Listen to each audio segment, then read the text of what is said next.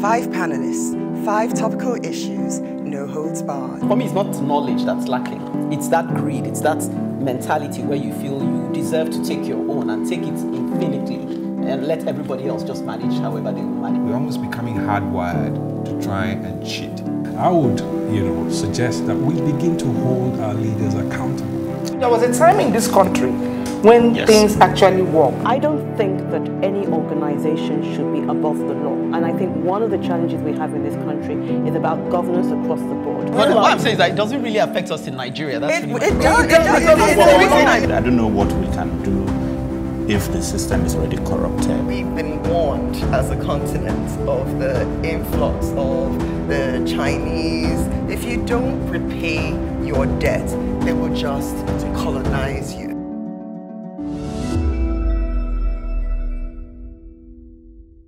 Someone once said that the loss of national identity is the greatest defeat a nation can know. And also I'll be speaking on that. National cohesion and the way forward. So about 2 days ago, I was speaking with a friend, and when he asked me the way forward for Nigeria, or what I could see in the future of our dear nation, it draws into a conversation on how divided young people are in Nigeria, along tribalism and religious lines, and how we as a generation cannot bring about the new political order if we continue to be this divided. Envision this: a young couple romantically involved, working towards getting married, but failing to build a proper foundation based on love and respect, and then going ahead to get married. That union is most likely doomed to fail because the foundation.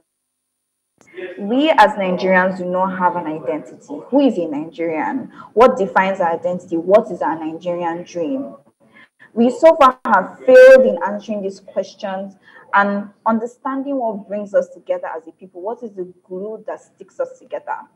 We are more aware of our differences, more than the benefits we can glean from working together, aspiring to a higher ideal, not defined by religion, tribe, or political loyalties.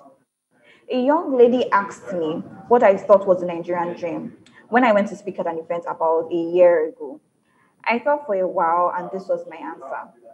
I asked her to define our common struggle, and she succinctly defined it in one word: inequality. I told her she had her answer. Our Nigerian dream is for all of us to be treated equally in a society that only works for the elites. I am defining the Nigerian dream as equality.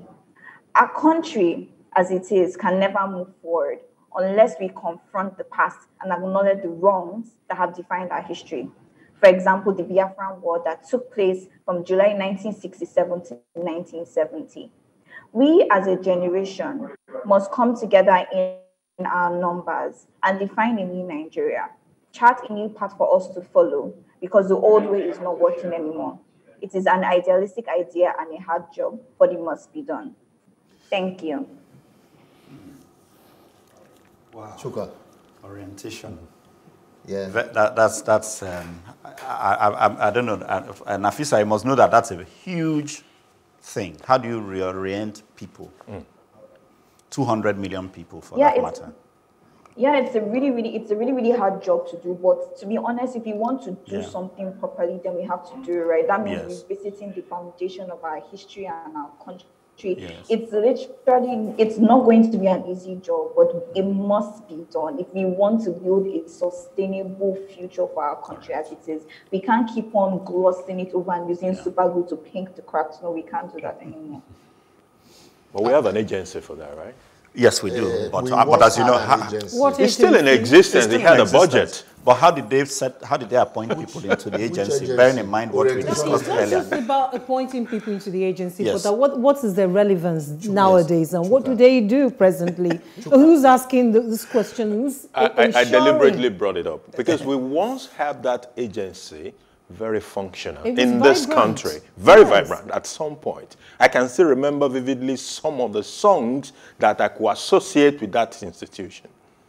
But today, don't let yama yama spoil your life. You know, so what? But did it work, or was it just? I think it did because people remembered what they were talking about, and it was prevalent. Okay. I remember Andrew. Don't check out. Yeah, that's true. That's true. Yeah. You're right. It worked, and then suddenly. No, but now, seriously, like I said, you can't legislate orientation. You have to live by example. That's the best orientation. You can't legislate orientation. You can't legislate a process. Yes. Let's see. By the end, this show is. Then there will be nothing to legislate, right? What I'm saying is, yes, really, most of the things that we legislate are things that you need to show by your attitude. And the FISAT is talking about, she's talking about equality. Equality is not a piece of legislation. It's intangible. It's intangible. That's the process that Chuka was talking about also. Equality. Yeah. And so why should I be bothered that it is Hausa man that is the president? When I should be bothered, do I have the basic? And so why should the Hausa man look at me and say, he's not Hausa or Fulani, he's from Uneme. And so for that, even if he's qualified, it shouldn't be considered. So these are not, even if you legislate them, if the right attitude is not there, the young man is going to sit down there and say, well, if I see the way you are treating others, why do you think I want to be treated that way? I would just like to chip in with like a quick story. You know, it brings everything basically back down to home. So I schooled in University of Nigeria, Nsukka. My father is Fulani. My mother is, from Delta State. Okay. And one day I went to go and meet my course tutor to submit my registration form to her. And she saw my name and she looked at me, and that was I think that was the height of the time of the Boko Haram crisis. And she told me that, oh, so it's your brothers that are killing my people. You know, how do you explain to that person that even your people are my people? Exactly. And, it's the current state of our country, and I'm sure things are a whole lot. Imagine if, young people that are from, intertribal marriages like myself, what they have to deal with. Our nation is very, very divided, and it's getting worse by the day, and we can't allow it to climax the way and that's why probably going to if we don't do anything. Nafisa said two things that I want to pick on. She's talked about the Nigerian identity, and she's also talked about what's the Nigerian dream.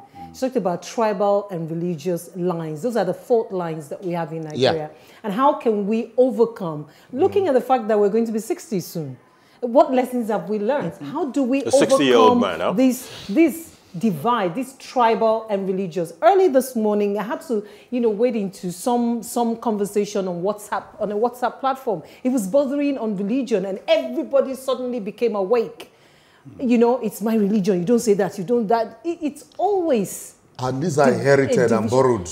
Absolutely. I think the prosperity might also have to do with it, and I'll tell you why. An average American does not care that Jeff Bush was contesting to be president after his brother has just been president and their father was president. That is 3 people in the same family. And nobody seemed to care. What made them able to do that, to live like that? Equality. That's what Nefisat has said. Equality. When you are treated equally, you really don't care where the man who is treating you comes from. And I also want to, we had all of these things before now. People intentionally divide us along these lines, and we allow them. And that's why I keep talking about orientation.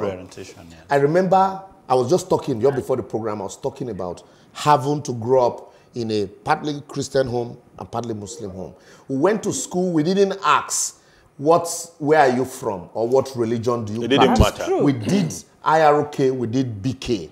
Nobody, it was nobody's business.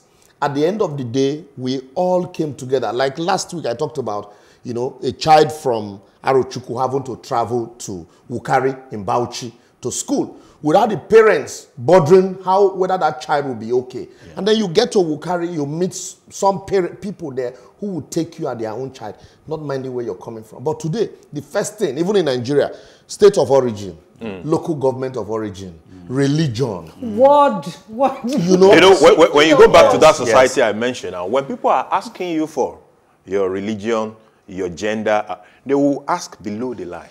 And they will seek your consent first. Even in the state, at the state level now, people ask you, oh, you are from Edo State. What part of Edo? What part of Edo? So local government, then the city. The tribe. Oh, no. Before they now know where to pigeonhole you. It's if we continue, and for me, I completely agree with Nefisat, we need to change all of this orientation. And not in our generation anyway. But we should pass it on to the next generation as a message. And that's why for me, every government that is coming on board should ensure that there is a message you want to pass, a message of equality and cohesion. But when your attitude is that of inequality, correct. No matter how much you pass that message. But I'm still asking, what really is the Nigerian dream?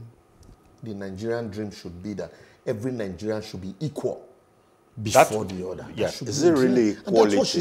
It will be. No, because it sums up everything. It sums up everything. What it is that I'm not saying that if you ask the average Nigerian, what's the dream? They will tell you equality. Everything they say, if 20 people are asked and you take those 20 answers, you will find out that equality will deal with it. It will make sure that you will get what you want and what you deserve, what you want, and what is good for you. Yeah, exactly. And that's really what we are all looking for. Nefisa is right in that what affects one eventually affects all. Since no man is an island. No man is an island. Well, after the break, I speak on the reality of Nigerians harming Nigeria. 5 panelists, 5 topical issues, no holds barred. For me, it's not knowledge that's lacking. It's that greed. It's that mentality where you feel you deserve to take your own and take it infinitely and let everybody else just manage however they will manage. We're almost becoming hardwired to try and cheat. I would, suggest that we begin to hold our leaders accountable. There was a time in this country when things actually work. I don't think that any organization should be above the law. And I think one of the challenges we have in this country is about governance across the board. What I'm saying is that it doesn't really affect us in Nigeria. That's really it does. I don't know what we can do if the system is already corrupted. We've been warned as a continent of the influx of the Chinese. If you don't repay your debt, they will just colonize you.